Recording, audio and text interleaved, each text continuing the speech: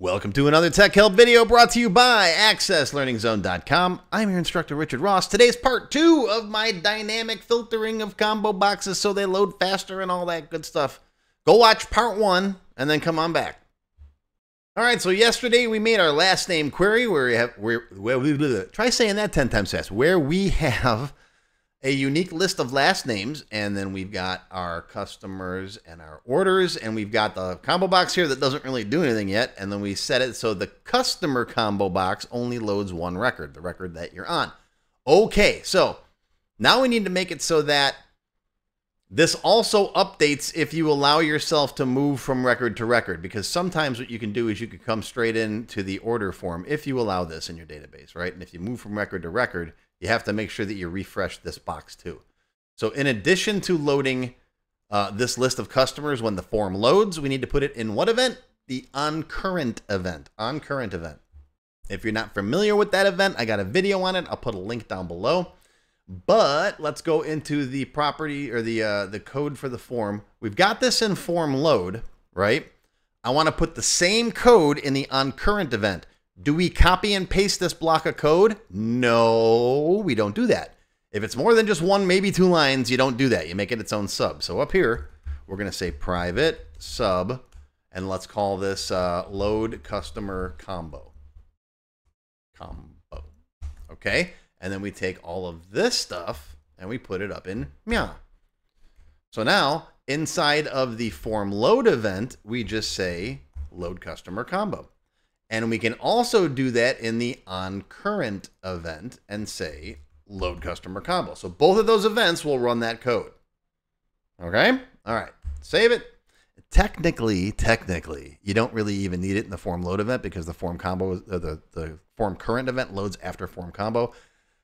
But I like to do this just in case in the future I decide to change this. This one will still be there to run. Does it hurt if it runs twice? In this case, no, not really. All right. Anyways. So now if I come into here and go into here and move from record to record, you can see that that is not updating. What happened here? Oh, it's in there. It's just not refreshing. Okay, yeah. We got to also do a refresh. Usually just changing the row source of a combo box causes the list to update, but it doesn't always. The form current event doesn't make it. So we're going to say customer combo.requery there. That'll force that to update when you move from record to record. You ready? And there it goes. Now it's updating. Okay. All right. So we've got that there. Now let's say we want to change this. So from Neil Peart, it goes to someone else, right? Now I can't pick anybody else here because we only loaded that record. So that's where this guy's going to come into effect. Okay. After this shorter list, if you pick someone, like if I pick Rost, I then want this box to show the Rosts. Okay. So again, let's go back into here. Let's go open this guy up, go to events, go into the after update event. All right, if I change this filter box, then I want to see the list of that customer. So in here, in the last name combo, I'm going to say when this guy's changed, right, customer combo dot row source equals select, our same select statement as before, basically, customer ID, comma, last name, and double quote, comma, double quote, and first name, and space, and let's continue it to the next line, from customer T, where last name equals, and then we have to put an open quote, so that's a double quote, close the string, and last name combo, and quote, because we have to put another set of double quotes inside the string. Right? And if this confuses you, that's okay. It confuses everybody. I got several videos on it. Look up my string concatenation videos and my double quotes videos. Again, I'll put links to those down below. I'm going to make a note here. Concat. Okay. Now that we've updated the row source, we're going to move the cursor to it. So we're going to move to that combo box and open it up for the user as like a, you know, we're nice people. We're thoughtful programmers. Customer combo dot set focus so that we can customer combo dot drop down. We're going to open that sucker up. Save it. Debug, compile, come back out here, close it, Open it. All right, this is Mr. Spock's order, but I'm going to drop this down. I'm going to pick Kirk. Oh, look at that. Oh, look at what we have here. I see all the Kirks in here. And I can pick James Kirk. And I can go to a different record. Now, this isn't going to change up top here. We're going to get to that in a minute. All right, but you can see how it's still got all those in there. Okay, so if I want to drop this down now and change this to a Rost, I now see all the Rosts in there. Or I can drop this down and pick Peart and go back to Neil Peart. Okay?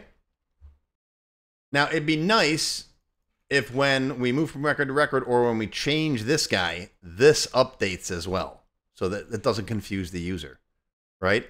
There's a couple ways you could do it. I'm going to say up here, because when you pick the thing first, after update, it's going to be correct up there. Because if I come in here and go LaForge, it's going to, LaForge is there. The problem is when you move to a different record. All right, so in our code that updates this guy, we're going to also update this guy. Now, you could do a DLOOKUP and look up the last name of this customer, but again, we're trying to avoid extra lookups. So what I'd like to do is I'm going to sneak the last name by itself into this combo box as another column, a hidden column. All right, so open up the properties for this guy, go to Format. We're going to make column count 3.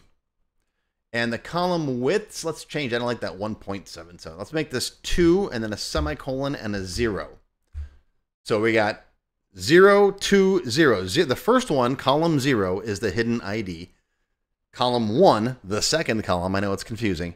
The second column is column 1, and that's 2 inches. Then we're going to have a third column, that's column 2, that's also 0 inches. Change this list width here also to 2. So it matches this total width here.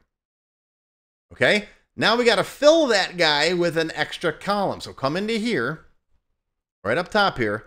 So after last name, first name, we're going to go comma, last name. So now we're loading the last name into the combo box as well. Okay, so now we can say right here, last name combo equals customer combo dot column 2. It's the third column. It's 0 based, so it's 0, 1, 2. And don't forget up here to now say last name combo equals blank. Setting the value to blank. All right. Save it. Debug compile once in a while. Yes, it's on a t-shirt. Go get one. Close it, open it. Let's go into orders. Okay, look, the filter updated.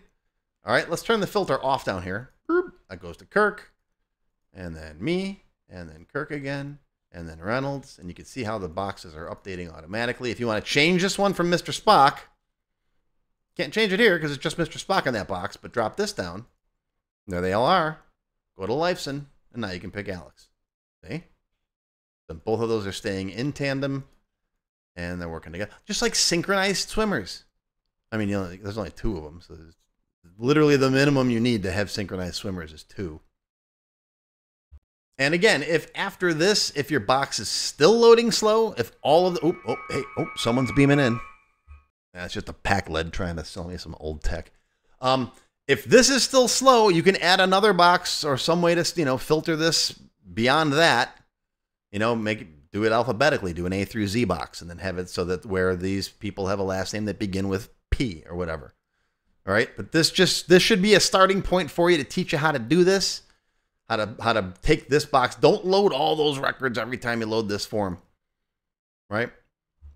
But that should get you started, whether you're working with Access over a network or even if you got SQL Server. This will definitely save you some time and load up your combo boxes properly. That is going to be your Tech Help video for today. I hope you learned something. Live long and prosper, my friends. I'll see you next time. If you enjoyed this video, hit that thumbs up button right now and give me a like. Also, be sure to subscribe to my channel, which is completely free, and make sure you click that bell icon and select all to receive notifications whenever I post a new video. Do you need help with your Microsoft Access project? Whether you need a tutor, a consultant, or a developer to build something for you, check out my Access Developer Network. It's a directory I put together personally of Access experts who can help with your project. Visit my website to learn more. Any links or other resources that I mentioned in the video can be found in the description text below the video. Just click on that show more link right there. YouTube's pretty good about hiding that, but it's there. Just look for it. Now, if you have not yet tried my free Access Level 1 course, check it out now. It covers all the basics of Microsoft Access, including building forms, queries, reports, tables, all that stuff. It's over 4 hours long. You can find it on my website or my YouTube channel.